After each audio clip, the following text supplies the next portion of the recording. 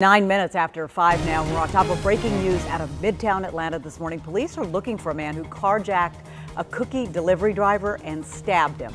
Well, CBS 46's Daniel Wilkerson, he's live outside the University House in Midtown. That's on Spring Street. And Daniel, that building actually home to a number of Georgia Tech students.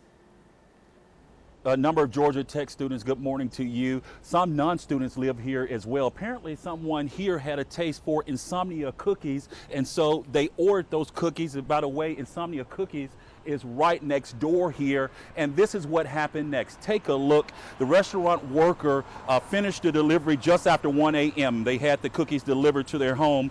He went and got into his vehicle. Someone comes and knocks on his car window, thinking someone is mistaking him for an Uber driver. He rolls the window down. At some point, he gets out of the car, and he and the man start to scuffle. The delivery driver is stabbed in the process.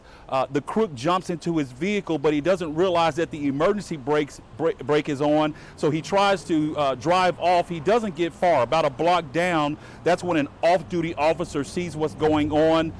The crook gets out of that vehicle. He runs off. The man who he stabbed is taken to Grady Memorial, where he is in stable condition. I'm back out here live. Police are looking for that carjacker as we speak. Of course, if you have information on this crime, you're asked to call police. We're live in Midtown Atlanta. Daniel Wilkerson, CBS 46 News.